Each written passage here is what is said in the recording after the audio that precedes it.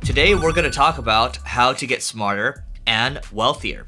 So if you think about the wealthiest people in the world, they all have one thing in common. Usually, if you go to their homes, they all have a library. And so a lot of them, they read a ton, but they're also watching a lot of stuff too. They're also listening to a lot of stuff. Maybe not watching as much, but they might be listening a lot. They could be talking to friends. They could be listening to audiobooks or podcasts. They're just trying to get better all the time. They're just trying to learn as much as they can. If that's the case, then one of the biggest shortcuts is you can be kind of emulating what they're listening to, what they're watching. And so I'm going to give you a couple things that were recommended to my friends, people that are making, anywhere from 7 to 9 figures plus a year, right? So 7 figures would be $1 million a year, 8 figures would be 10 million, and then 9 figures would be $100 million. These are things that my friends read. These are things that I read as well. I'm going to start with podcasts first because podcasts are easier to consume. You can be doing stuff. The first podcast I want to talk about is My First Million. So this is from Sam Parr, who is the co-founder of the newsletter The Hustle, and also Sean Peary. And he founded a company, or I think he was the CEO of a company called Bebo, which then sold to Twitch. And then I think he's with Twitch right now. But both guys are super smart, great operators, and also just very smart when it comes to business trends in general. So if you want to learn how to just think about starting a new business, how to think in general, My First Million is great. And I started with that one too, because if you think about what it takes to become quote unquote wealthy, it's really about reprogramming how you think about things. I used to think it was a lot of baloney when people would tell me it's all about mindset. And then you realize as you get a little more older, a little more experienced, that everything is all about mindset. It's really about how you're wired, because how you think about things directly correlates with the types of actions that you end up taking. The second one is Invest Like the Best, from Patrick O'Shaughnessy. I believe that's how you pronounce his last name, but just type in Invest Like the Best. It's great because he interviews a lot of amazing people, such as the president of Shopify, people from real estate, and just a lot of different perspectives. And when you think about investing, people that have a long-term time horizon, the way they look at life is very different than most people I would argue look at life from a short-term lens, right? How do I make money today? How do I make money right now? How can I get a Lambo to impress other people? How can I get a big house to impress other people? It's all me, right?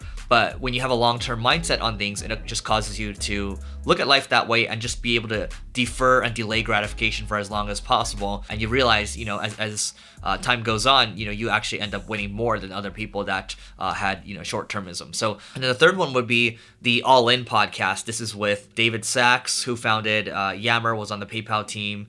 Chamath Palihapitiya was the VP of growth at Facebook, and now he's a billionaire. He's a well-known investor. You see him on TV all the time. Jason Calacanis, well-known angel investor, and then David Friedman. I don't know too much about him though. So the All In podcast is great because you have different perspectives from amazing investors, and sometimes they fight each other on it. This is just how these types of people think. Once you've leveled up to be able to think like that, these are the types of conversations that you're having, and you're basically able to listen into these conversations. You're a fly in the wall. So I think that's great. The fourth one here would be the Tim Ferriss podcast. So before you roll your eyes, I know some people are like, oh, Tim Ferriss doesn't have a good podcast. I think it's great because some of the people that he brings on, these are pretty powerful people. We're talking about, Vitalik Buterin. I think that's how you pronounce his last name, one of the co-founders of Ethereum. He had him on with the session with Naval Ravikant. I think it was like a 3-hour session or so. He also had the president of Shopify on, just longer form conversation. Jerry Seinfeld as well. Sometimes I like going long form, especially if I'm going to go on a long trip. So I think the Tim Ferriss podcast is great for that. And then the fifth one will be Starting Greatness from the VC Mike Maples Jr. And he interviews really interesting people, and he's also got a lot of experience backing some amazing companies. So I just like that type of perspective. And last but not least, the Talks at Goldman Sachs. So Talks at GS, so Talks at Goldman Sachs. You get to hear interviews from the founder of SoftBank, the CEO of Microsoft. I think Bill Gates has been on in the past as well. So just really love hearing it. And a lot of these people that are creating, such as the All In podcast, you have kind of, people, these are 9 figures, 10-figure entrepreneurs, right? Billionaires or investors. So they don't need to be doing this stuff, but they're doing it because they're having fun and they want to add more value to the world. I just think that's super helpful. So that's the first section on podcasting. Now, the second session is going to be a little shorter, but this will be kind of the things I'm reading from a newsletter perspective, and also what my friends are reading too. I enjoy reading Morning Brew, and even though Morning Brew directly competes with The Hustle, which is Sam Parr's newsletter, I actually enjoy Morning Brew a little more. I just like how it's set up. What I do is I look at it for the first, 3 to 5 minutes. I read it in the morning, and then it gets me kind of at least aware of what's going on in the world. I'll read the Wall Street Journal, the digital version, and then there's also the Economist Espresso, which is an app on iOS. That's kind of a quick summary on what's going on in the world as well. And I also enjoy reading Quill Intelligence. That's Quill Intelligence. That's from Daniela DiMartino Booth. Great newsletter. Just talks about kind of what's going on from a finance perspective around the world. What I would also say too is I subscribe to a lot of different Substack newsletters. It's hard to remember everything right now. Those are kind of the newsletters that I read to kind of keep me up to date on what's going on in the world. And I also read Wall Street Journal CMO Today, just because I'm in marketing, and that's what interests me. So that's kind of on the newsletter side of things. I'm not really going to get into books in this episode. I think I'll save that for another one. And then on the YouTube side, so YouTube, I really love watching what Noah Kagan is doing. So Noah Kagan's a good friend, and he's innovative. He was an early employee at Facebook, early employee at Mint, founded a company called AppSumo. He's trying new things, and he quickly grew his YouTube from about, I think he was at maybe, 50,000 or so subscribers last year. Now he's maybe 130,000 or so. Spent about 240 grand to get there. How do I know that? It's because he reveals all this stuff in his YouTube videos. He's trying this experiment. Here's how much I spent. Here's what I got back. Here's how much I spent. Here's how much I got back. Trying all these different things, and he's growing very quickly. And I think it's really interesting what he's doing, and he's following all the YouTube rules here. Good headline, good thumbnail, engaging video, keeps you hooked. So Noah Kagan's great. I really like George Gammon as well. So George Gammon, the reason why I like him is he does 30 to 45 minute videos. It takes him like 8 hours of preparation. When the pandemic first hit, I really wanted to understand what the heck was going on from a macroeconomics perspective. Even though macroeconomics can be really complex, George Gammon really simplifies it. So if you want to understand macroeconomics, watch his stuff. I actually was fortunate enough to get to meet him in person, and I didn't realize that he had actually listened to a lot of my podcasts on the marketing school side. So we actually knew of each other. And funny how online content brings people together. So George Gammon's great. I mean, it's kind of a masterclass on how to do YouTube. He's growing quickly from 0 to 250,000 subscribers or so. He just makes really good content, and he just delivers consistently. It's just good stuff, and you can tell he's having fun while he's doing it. Again, like the last two people I talked about, they're rich enough to not need to work anymore, but they're still doing this stuff. Why? Because it's fun to create. And the reason I'm creating this right now is also to hopefully get you in that mindset to just think about what can you create, what kind of value you can create around the world. These next two I like them, and you might roll your eyes at them because you might think it's basic content, but I like what Graham Stephan says. And the reason why I like him is because he really quickly grew to a couple million subscribers in the last couple of years.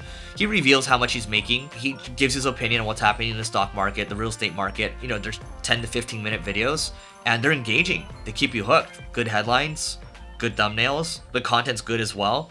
So why not? His friend Meet Kevin, who's also a real estate investor. He has a video with I think over 7 figures in terms of subscribers, and they make great money doing it. They make great money investing, and they're just teaching investing as well. They're just having a blast while they're doing it. So I think that's kind of the dream for those of you looking at this right now, like, oh, I want to be wealthy. I think it's reprogramming how you think about things, but then ultimately look at all these other people, these creators having fun on YouTube. These are people that are already rich making videos, right? You can do it both ways. You can become a creator, become famous, and then you can become rich, just add more value to the world, create businesses and all that. Or you can start a business first, and then you can try to become famous after, right? It doesn't have to be in any specific order. Lex Fridman clips. So these next two are more clips channels. So Lex Fridman, I enjoyed the long form videos that he does, but he's a deep thinker. He has a PhD. I just like that he's very thoughtful with his questions and the types of answers that he gets from people. You can tell when somebody is not very thoughtful about their questions. It's they're just kind of winging it. He doesn't do that. And then Valuetainment short clips. Both of these channels, these clips channels, 5 to 10 minute videos or so, but Patrick, Bet, David, and they're just reacting to things that are happening in society, and they're just giving their opinion, and their opinion is their opinion. They're not trying to force their views on anybody, but they're just discussing what they think is right, what they think is wrong. And I think it's great, right? They could be wrong sometimes, totally fine. I could disagree with them. I just like the fact that they're very articulate with their thoughts, and they're debating each other at times on the show as well. These are just a couple things. We talked about podcasts, we talked about newsletters, we talked about YouTube channels as well. These are just ways to get smarter and wealthier. And if you would actually like me to do videos on books, to read and also other pieces of content or maybe other courses to consume, things like that. I'm happy to share what's worked well for myself and what's worked well for my friends. Happy to talk about peer groups as well, but maybe this is the very first step of the How to Get Smarter series. So let me know what you think in the comments. Perhaps I'll make more stuff. Let me know what you think is missing as well. And check out the next video over here. And don't forget to hit the like button because it helps us get more awareness for this video, all right? And we'll catch you later.